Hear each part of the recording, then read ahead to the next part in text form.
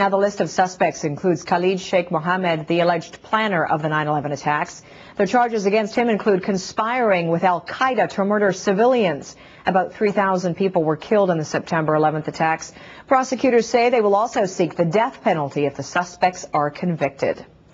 Joining us with more on this is Stephen Clemons. He is the director of the American Strategy Program at the New America Foundation. So, Mr. Clemons, after 6 years of holding these 9/11 terror suspects at Guantanamo, the U.S. government has now laid formal charges against 6 of them, saying that they're going to lay out a long-term, sophisticated plan that they can prove was led by al-Qaeda to attack the U.S. So what happens now?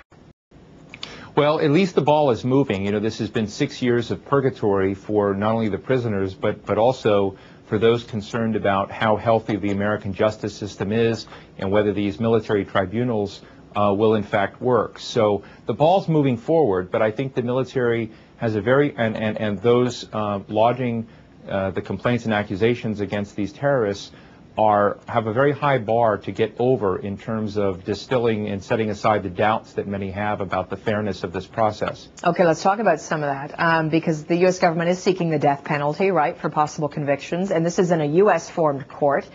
Right. There has been already some international outcry surrounding the fact that, you know, at least one confession was obtained by waterboarding. So are we going to see more outcries over this? Well, I think so. I think that one of the issues that some in the world are more wrapped up in than I think the American population will be is the subject of the death sentences. I'm sorry to say there's a bit of a gap between the United States and the rest of the world, but it's just a fact. What I think Americans are more alarmed about, frankly, is the waterboarding and torture. We know that Khalid Sheikh Mohammed, one of the leaders and the mastermind of the 9/11 plot, or the alleged mastermind, had also admitted to killing journalist Daniel Pearl.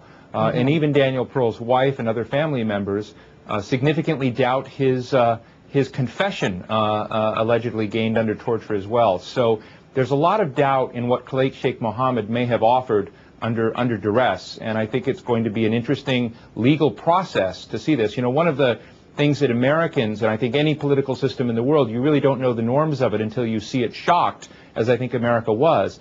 And many feel that America's justice system was just fine as it was, that the Geneva Conventions were just fine as they were, and we've moved down a slippery slope into into a zone where it's not clear what is ethical, what is not ethical, what can be used in court, what can't. This is real new space we're moving into. In terms of the others that are charged, you mentioned Khalid Sheikh Mohammed. What about the others? Were there any surprises when you saw the list of names there?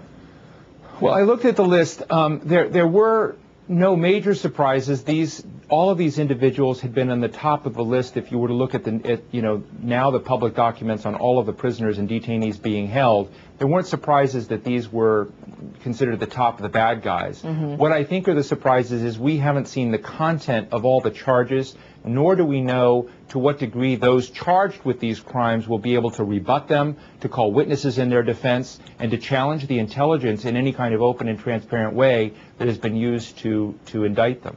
And just quickly, the timeline on this, when will we actually learn more? I don't think that has been made clear yet.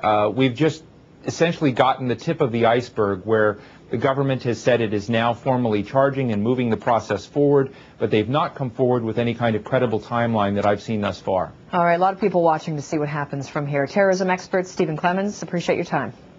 Thank you.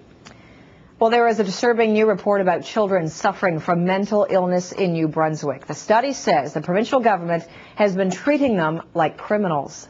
If we don't intervene early enough with the right treatment, these kids end up invariably before the courts. The investigation uncovered sexual abuse and harsh treatment of children sent to jails because there is no other place for them. In one case, a 14-year-old girl suffering from schizophrenia was shackled and strip-searched by guards in riot gear. In another, a 15-year-old boy with a long history of mental disorder was sent to a local jail and put in a holding cell where he was repeatedly sexually abused by a guard. Well, are you having problems with your BlackBerry? You're not alone. Major outage of the device is affecting users across North America. Several users have reported BlackBerry devices are not connecting to the network, but others say they can still access emails. BlackBerry maker Research in Motion notified its clients